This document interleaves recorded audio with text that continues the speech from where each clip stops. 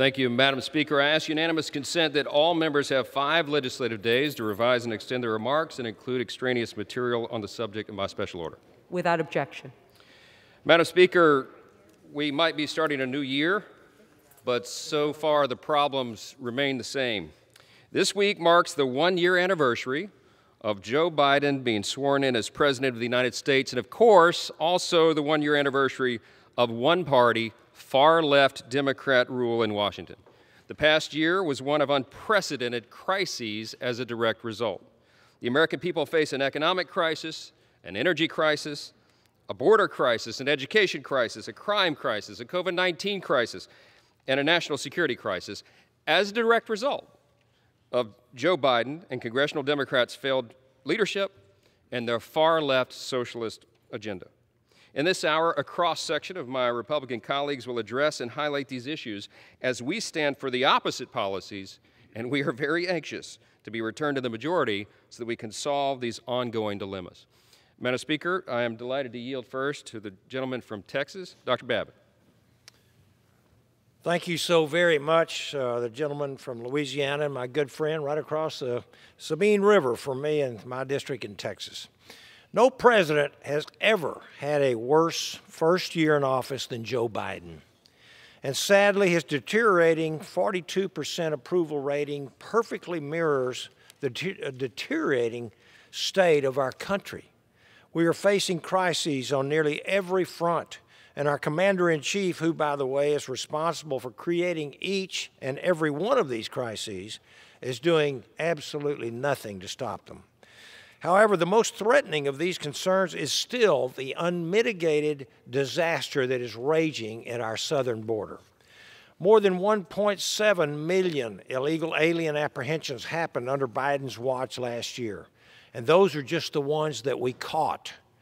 Instead of securing our borders, this administration spent all of 2021 sweeping the rule of law under the rug and using the cover of darkness to fly thousands of unvetted and un-COVID-tested illegal aliens across the country to be released into our neighborhoods.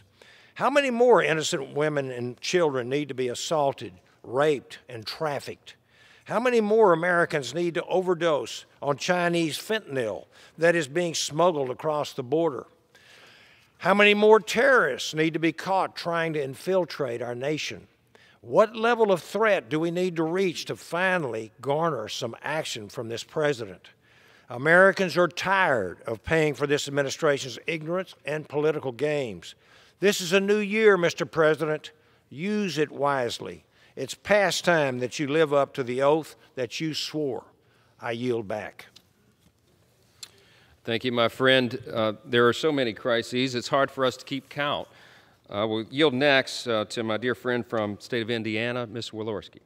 2 minutes. I thank my friend for yielding. This week, our nation is making a solemn anniversary, 49 years since the deadly Roe v. Wade decision. For nearly half a century, pro-life Americans have been standing strong to defend precious human life and the most vulnerable among us. Right now, we're facing some tough challenges. Under the current one-party rule in Washington, Americans are witnessing unprecedented attacks on pro-life protections across the country. Time and time again, I've come to this floor to oppose Democrats' radical anti-life agenda.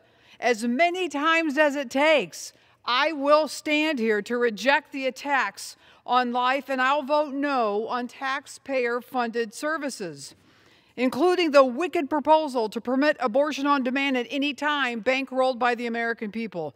These are dark days in this country.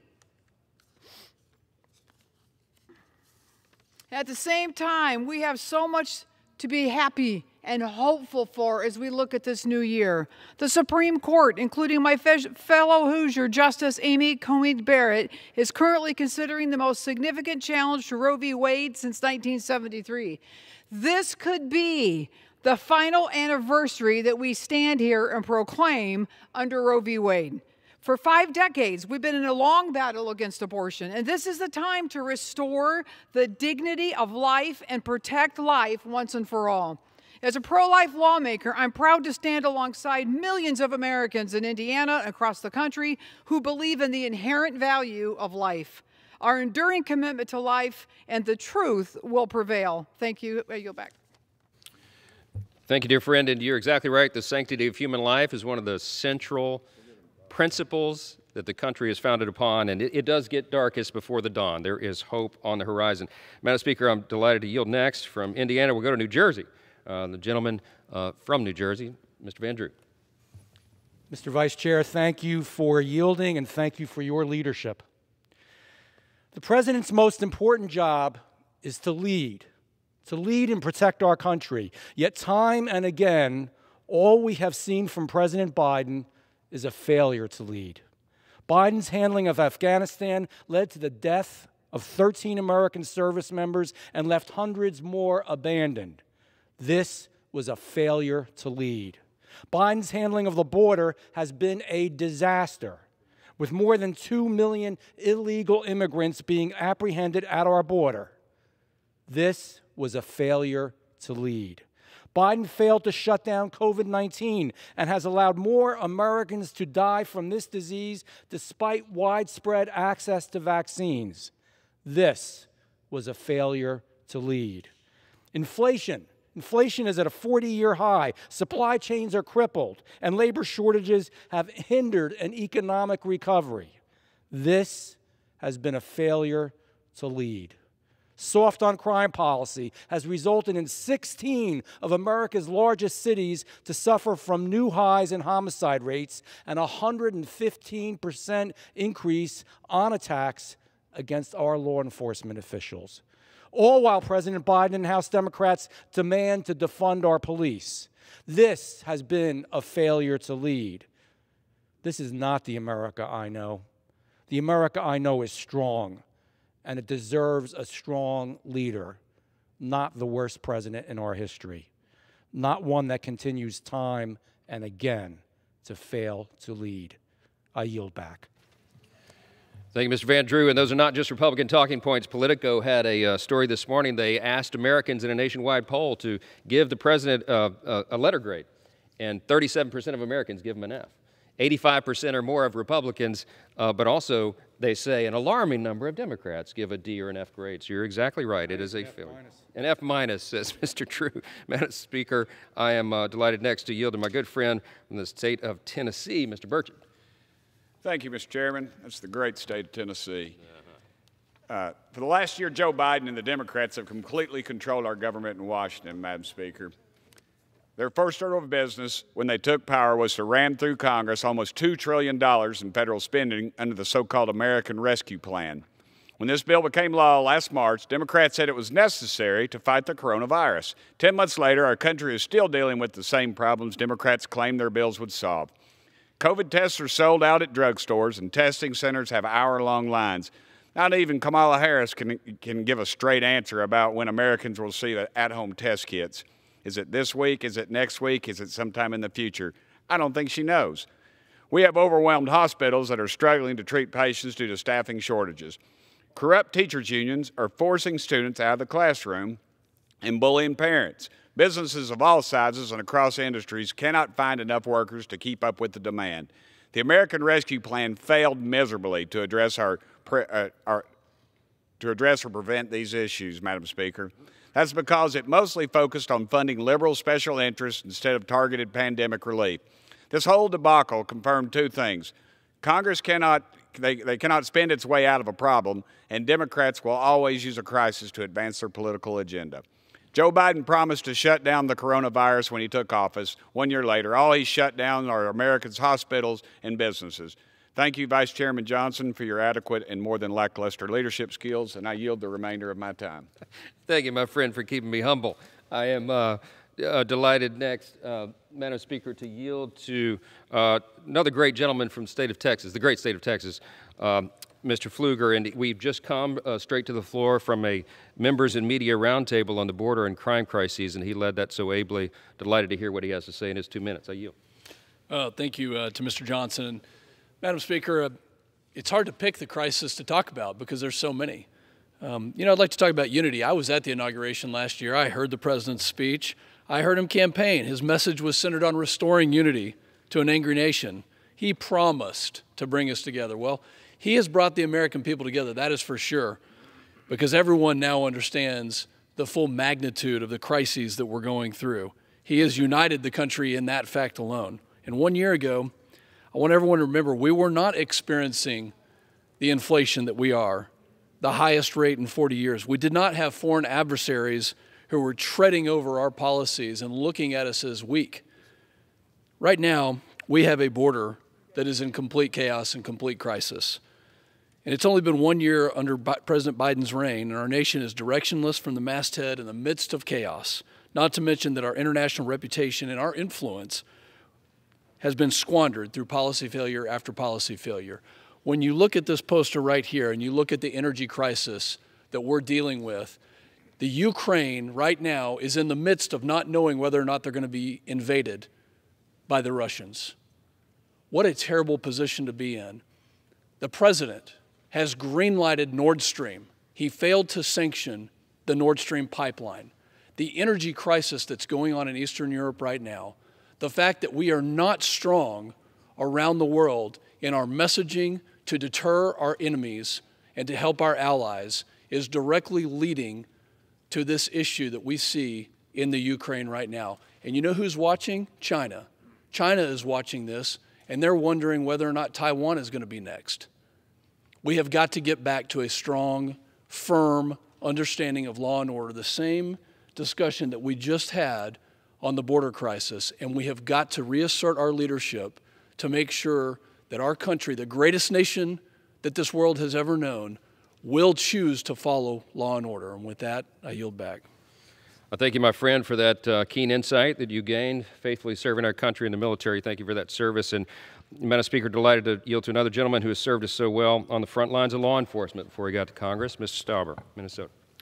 Thank you very much. Madam Speaker, I could speak for hours about this administration's multiple failures over the last year, but I only have a couple minutes, so I'll just cover inflation, one of them. Since Joe Biden took office, inflation has risen every single month. Americans are paying more for just about everything while earning less in every paycheck.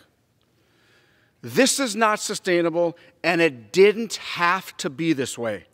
This administration is so out of touch with the average American that despite inflation reaching a 40-year high, they are still pushing for more reckless spending that will only make this crisis worse. American families are paying substantially more for everyday products, from gasoline to groceries to energy for heating their homes this winter. To heat their homes in northern Minnesota when it's 30 below for a week straight. Make no mistake, inflation is a tax on us all, especially our working class and those on fixed incomes. It is no secret that we live in a very polarized nation right now. But there is one thing a strong majority of Americans agree on. Joe Biden's first year in office has been disastrous to the American people. We deserve better. Madam Chair, I yield back. Thank you, my friend. Madam Speaker, delighted to yield next to the gentleman from Utah, Mr. Owens. Thank you, my good friend from Louisiana, for your great leadership. Over the past year, I've spent time throughout Utah's 4th District. I've heard from Utahns from all walks of life, and month after month, they share the same concerns: soaring inflation, skyrocketing prices, and decreasing wages. That's no surprise because gas is up 49.6%. Used cars are up 37.3%. Gas utilities are up 24.1%. Meat, fish, and eggs are up 12.5%. Electricity is up 6.3%. And on top of this, as real wages have decreased 8 out of the last 11 months, our economy is still missing millions of pre-pandemic jobs, and employers will continue to struggle with persistent labor shortages. And what is this administration doing to help? You can't make this up. Dismissing inflation as high-class problems and transitory.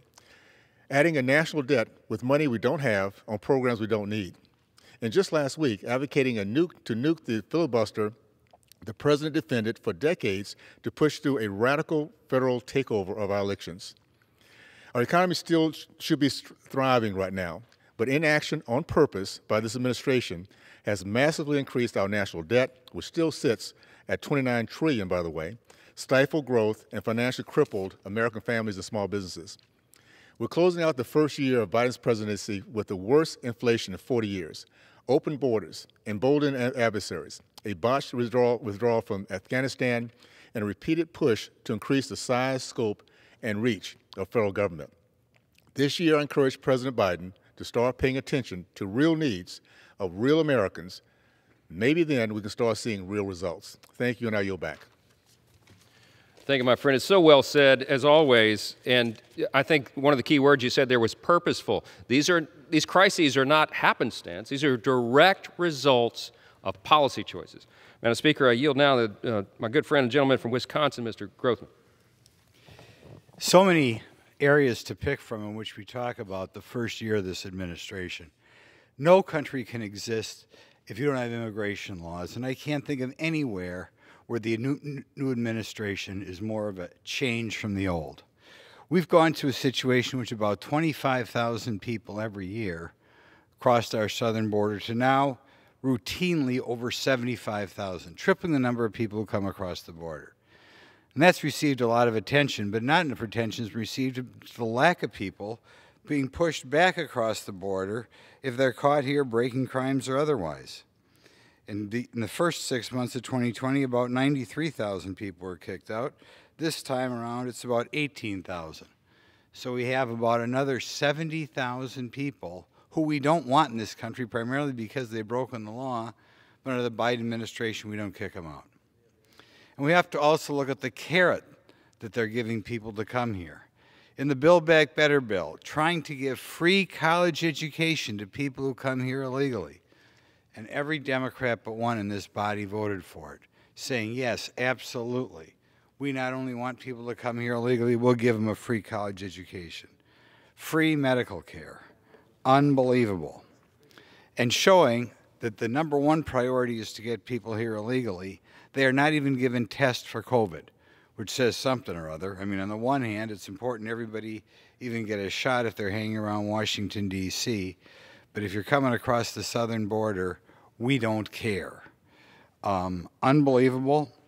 Quite a change in America compared to what it used to be, and it's going to take a lot of work when we get a new president to undo the huge amount of damage that's been done to the fabric of this country in the first 12 months of Joe Biden. Thank you, my friend. It's so well said. It's as if they're incentivizing lawlessness. That's exactly what we're seeing, and everybody knows it. Gentleman from California is next. Madam Speaker, happy to yield 2 minutes to my good friend, Ms. Lamothe.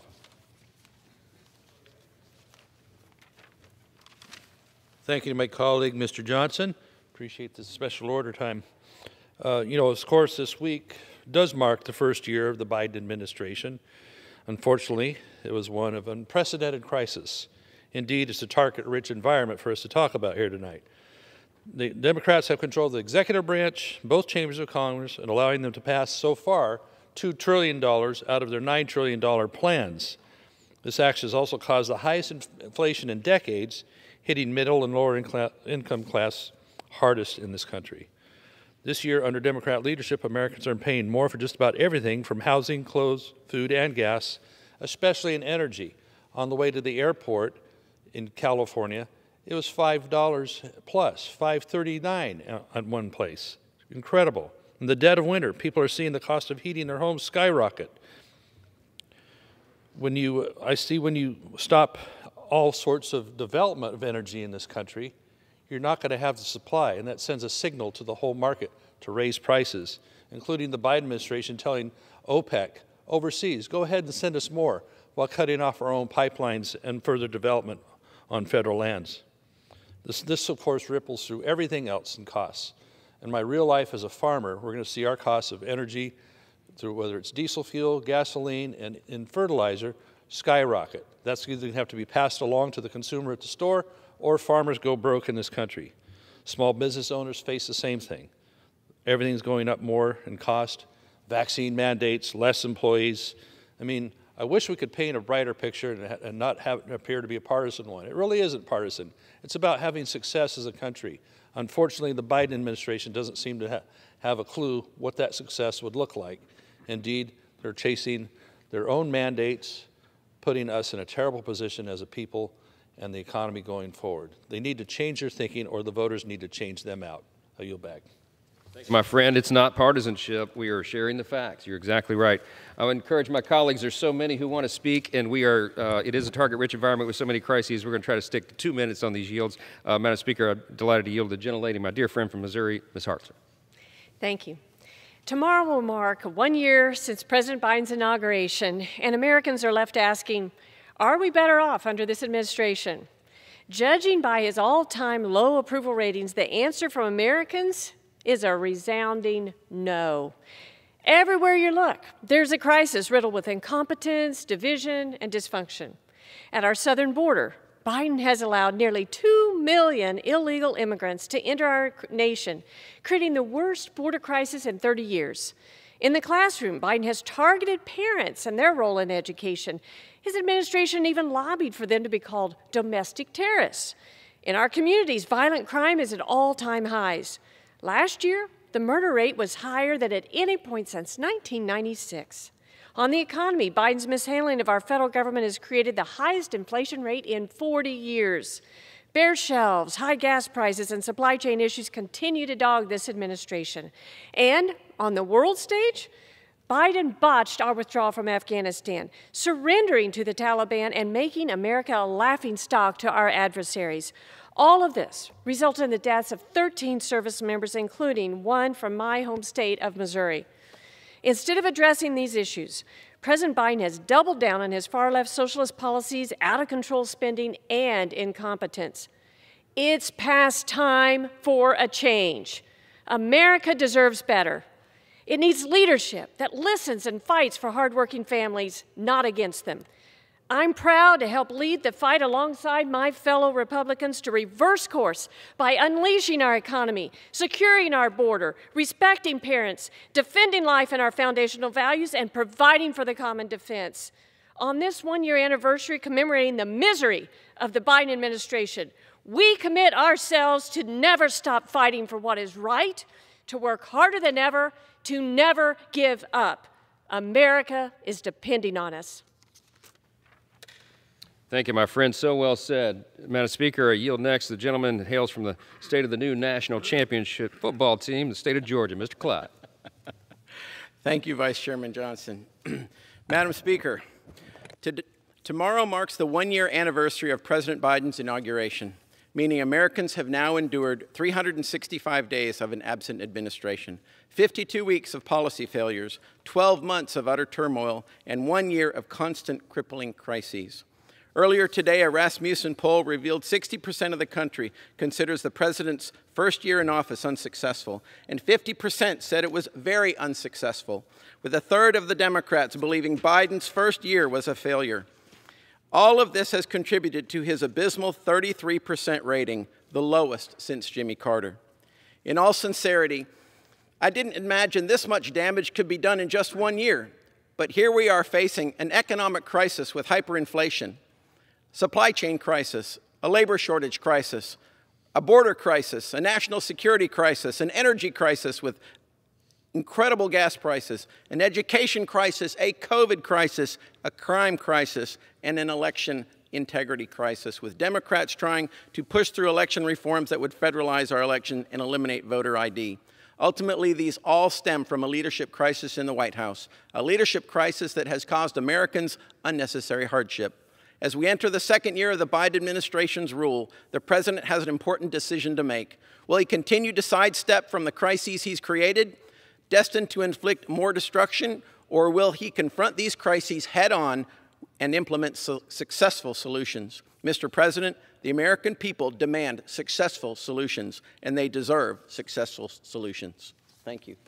They do deserve it, my friend. And, Madam Speaker, I'm delighted to yield the next 2 minutes to Gentleman from Tennessee, Mr. Rose.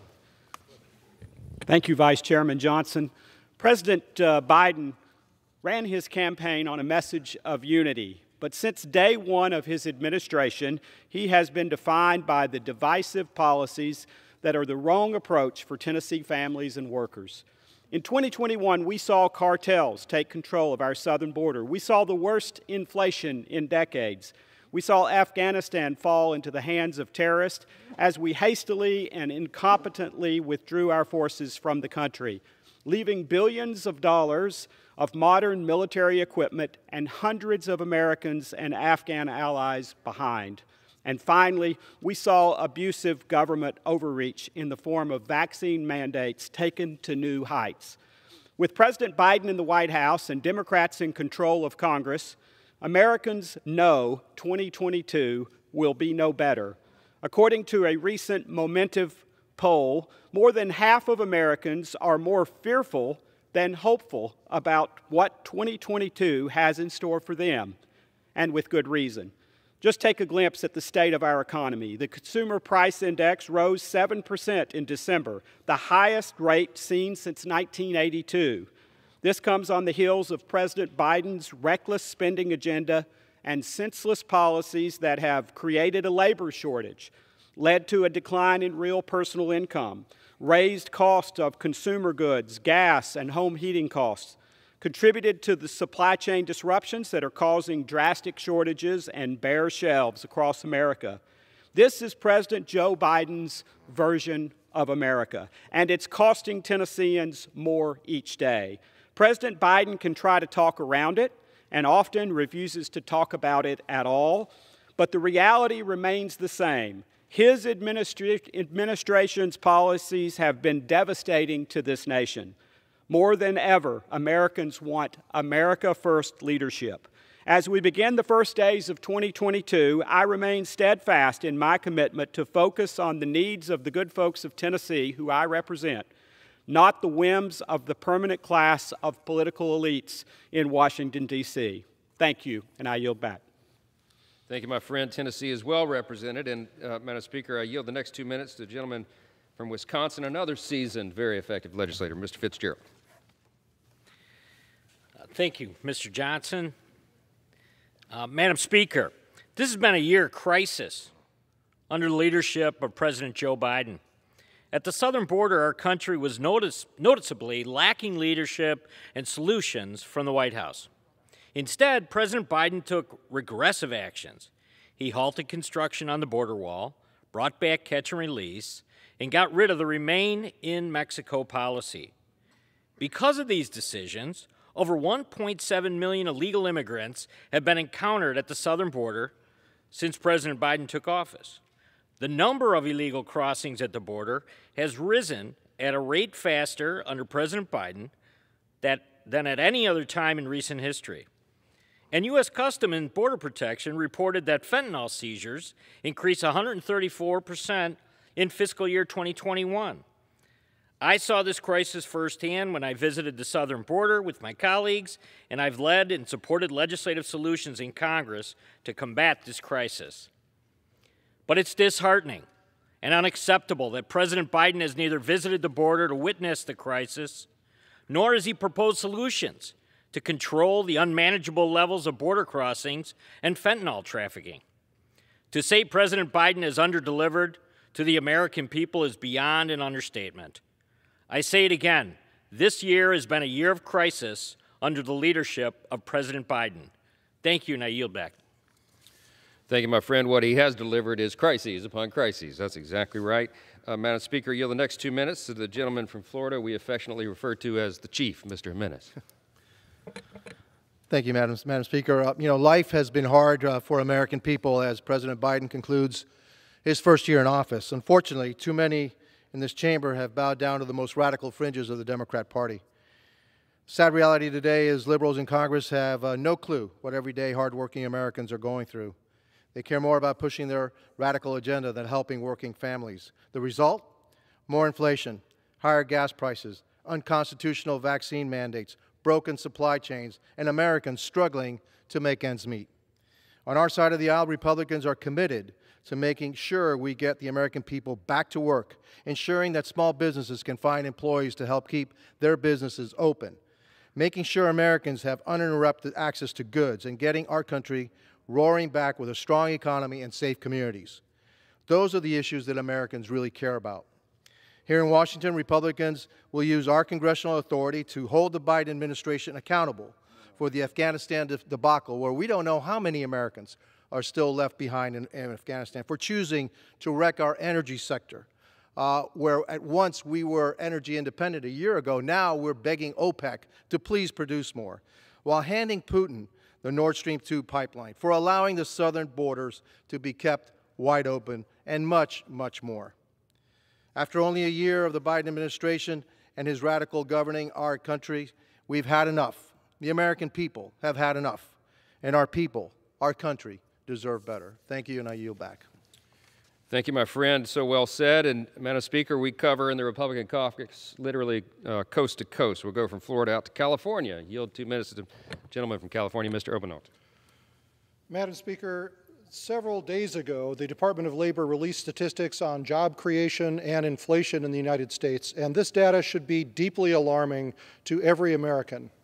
This Congress over the last year has dumped trillions of dollars of excess federal spending into our economy. And at the time, economists warned us that doing so was dangerously inflationary. And unfortunately, those fears have come to fruition. The statistics for the month of December show inflation at nearly 7% on an annualized basis. Madam Speaker, that is the highest rate of inflation in nearly 40 years. When inflation is caused through government action, as this round of inflation clearly is, it represents an unseen tax that's paid by every American because it raises the prices of everything that we buy. Equally alarming is the fact that real wage growth has not kept up with inflation. In fact, the Department of Labor says that for all of last year, real wage growth was negative, nearly 2.5%.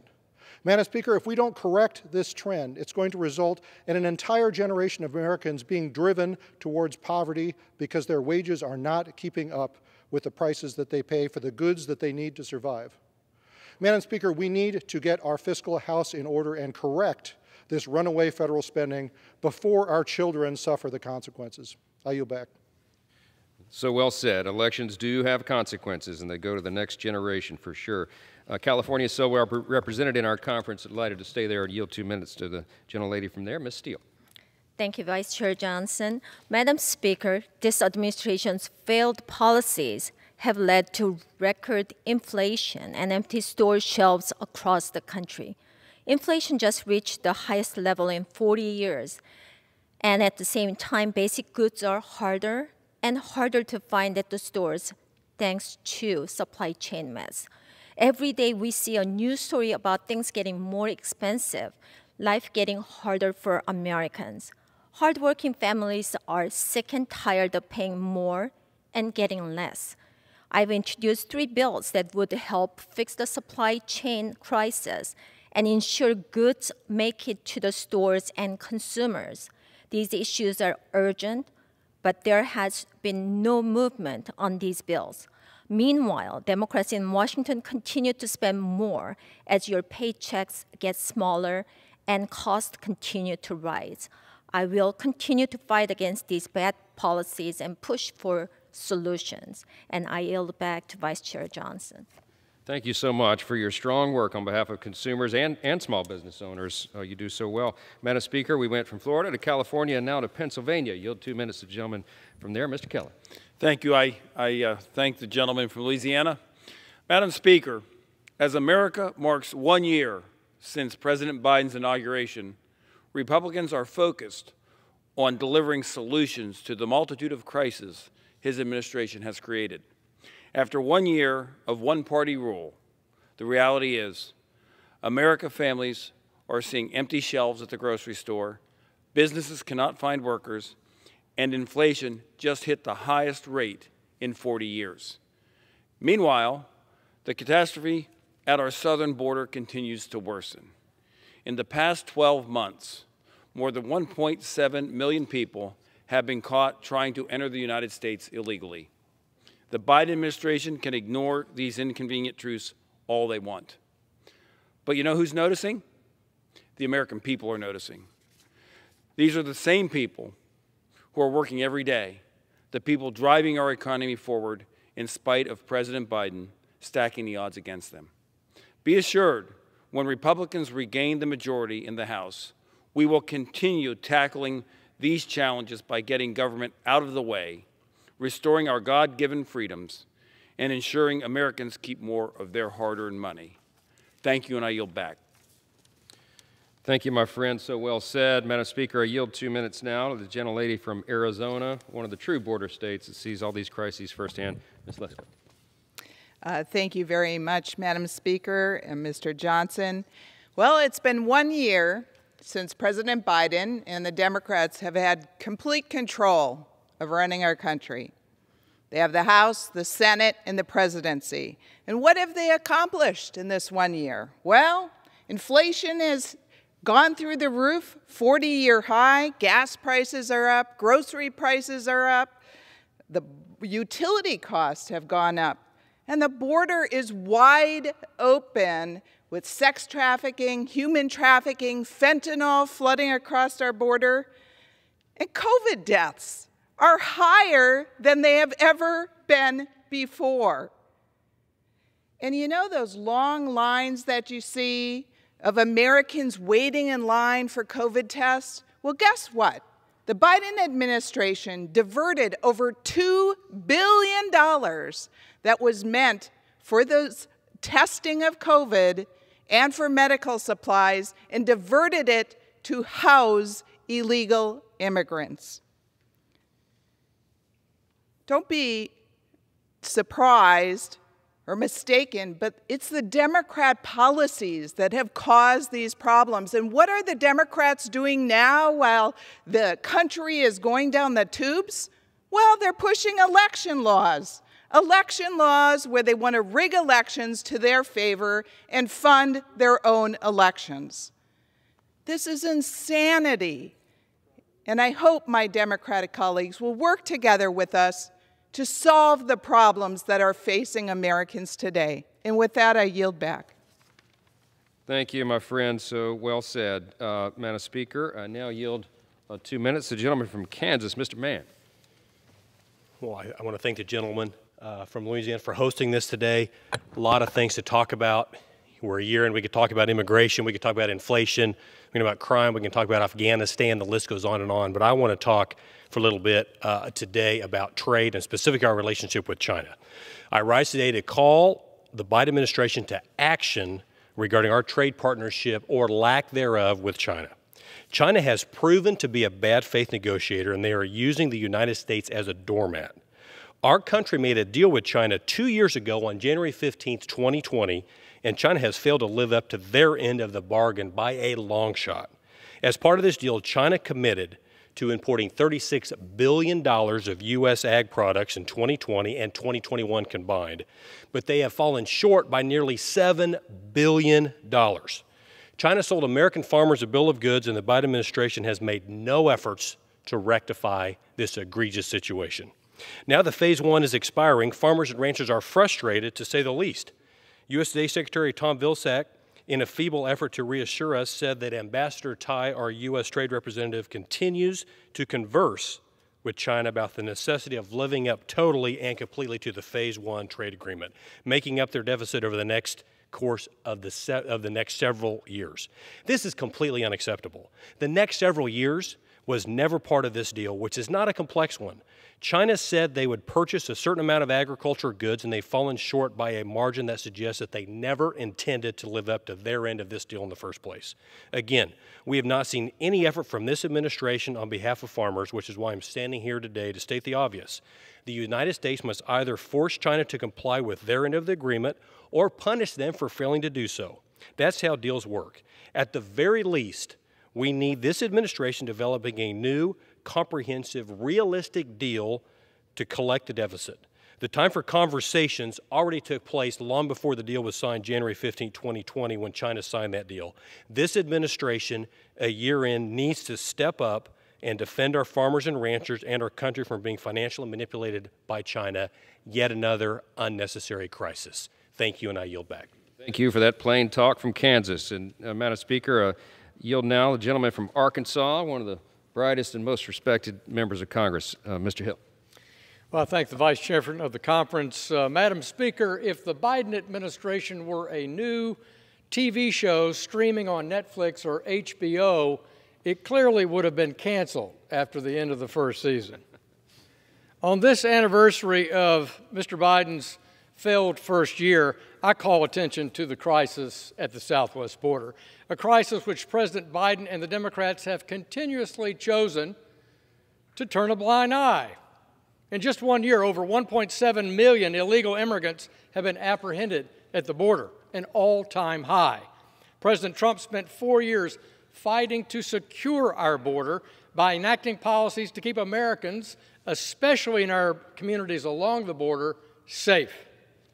After less than a month in office, President Biden revoked the Trump-era border policies and replaced them, Madam Speaker, with what?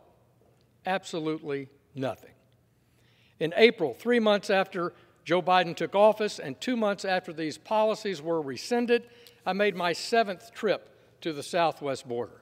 During that visit, I witnessed the most unstable conditions that I've seen since coming to Congress. I immediately called on President Biden then to reinstate the Trump-era policies that were working along our border. Finally, just a few weeks ago in December, it was announced that President Biden planned to re-implement President Trump's Remain in Mexico policy.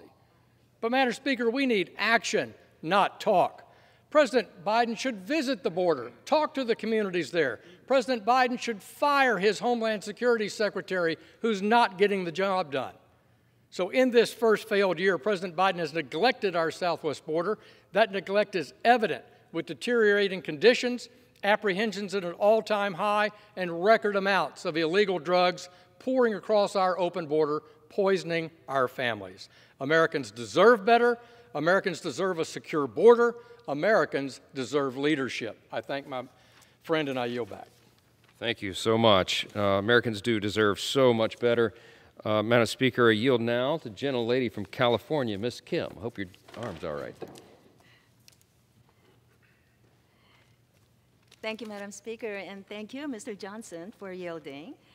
1 year ago, I joined several of my colleagues, especially the freshman Republican colleagues, in a letter to President Biden, showing our willingness to work with him on behalf of the American people to bridge the partisan gridlock, because our president's success is our nation's success.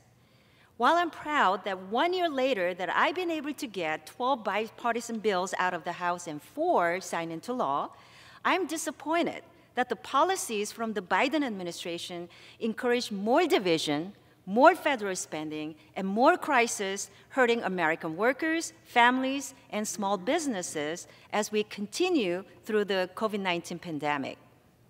Inflation is at a 40-year high, driving up prices everywhere from the grocery store to prices at the gas pump. We have record high numbers of migrants and illicit drugs at our southern border, straining our resources and empowering drug cartels. Our disastrous withdrawal from Afghanistan resulted in the deaths of 13 U.S. service members, and we still have left the lives of Americans and our allies and military arsenal in the hands of the Taliban. In the latest edition of Partisan Politics, last week, one of my bipartisan bills was taken over and instead became over 700 pages of nationalizing elections and letting public funds be used for political campaigns. I will keep working through this gridlock, sticking to my conservative policies, principles, and fighting back against big government, big spending policies. Thank you, and I yield back. Thank you for that principled leadership. You have been so effective, and we're grateful you're here. Madam Speaker, I yield 2 minutes now. From California to the refreshing state of Texas, Mr. Weber. I thank the gentleman.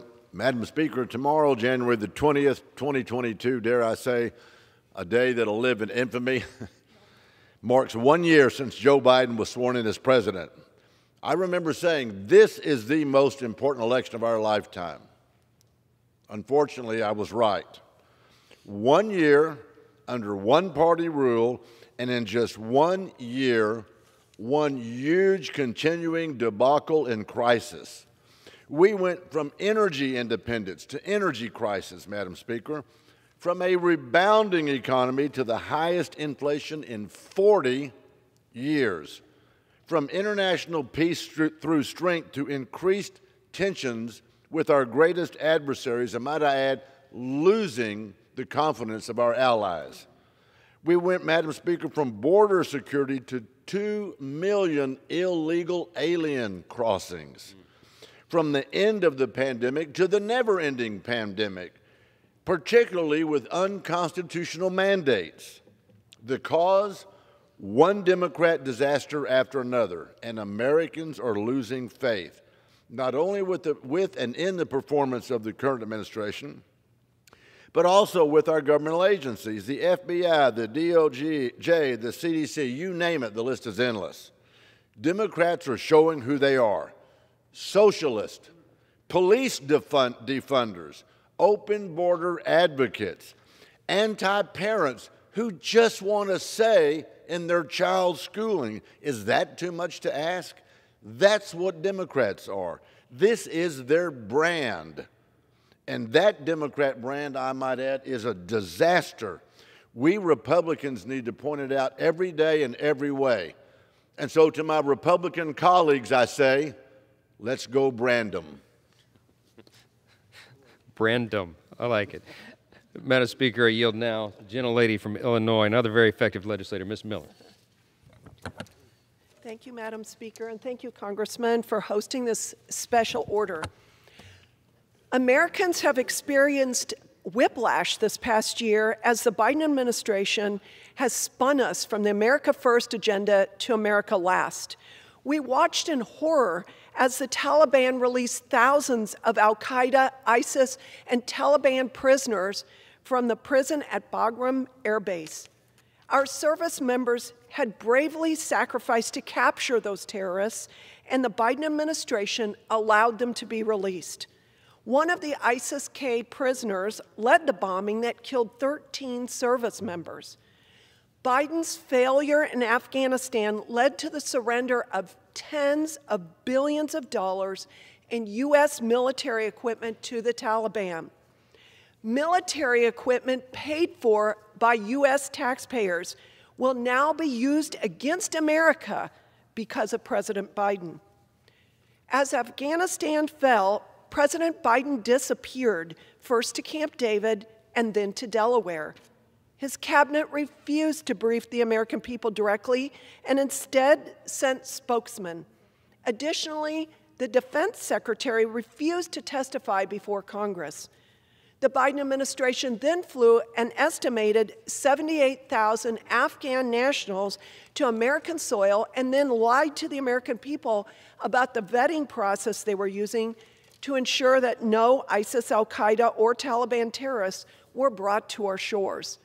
To this day, no one in the Biden administration has been held responsible for the disastrous withdrawal from Afghanistan or for the lies that were told to the American people, and no one has been fired or resigned. Madam Speaker, who will be fired and who is resigning? The American people deserve accountability.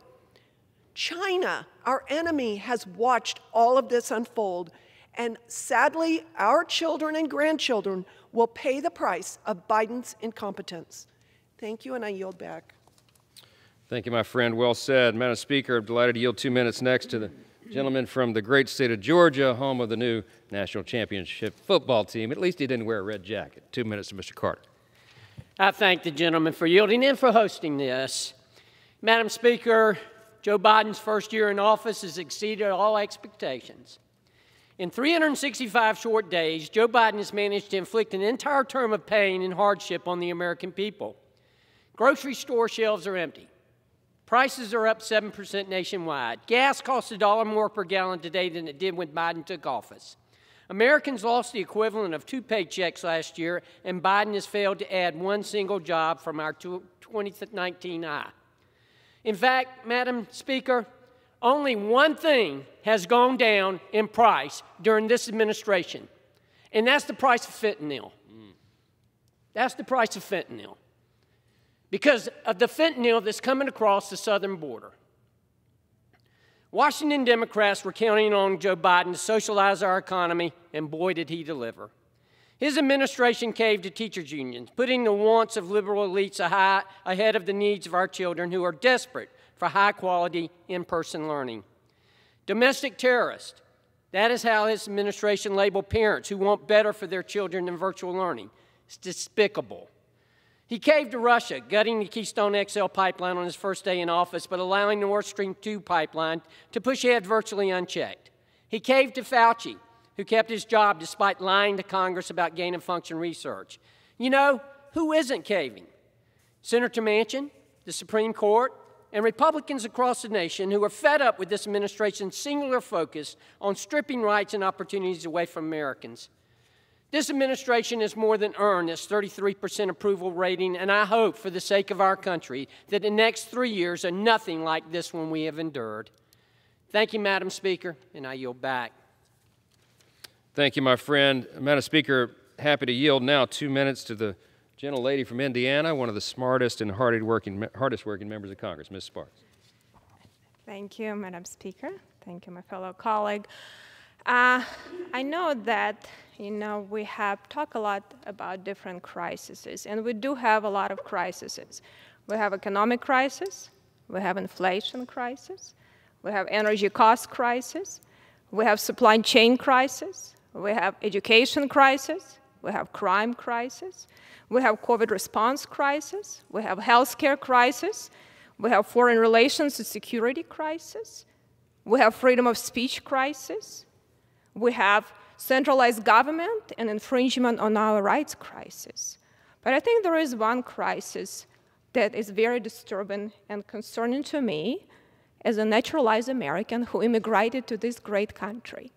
I went to the border 3 times, and what I saw, it's lawlessness, it's issue of national security, it's anarchy, and it is a crisis that poses a risk to our sovereignty as a nation. And we can see what's happening in the country. Drug cartels are controlling the border. They control drug trafficking and making billions on that. We have the highest deaths from overdoses in our country that ever existed. Our kids are dying, and they're making a lot of money.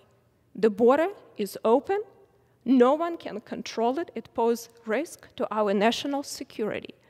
I hope we as Americans who cares about our country and our president at least start dealing with one of the crises, because it's a serious issue, and we cannot disregard national security of this greatest country that ever existed on earth and put our people at risk. It's our responsibilities as representatives for this republic to stand up, regardless of party affiliations, and raise these issues, and we owe this duty to the American people.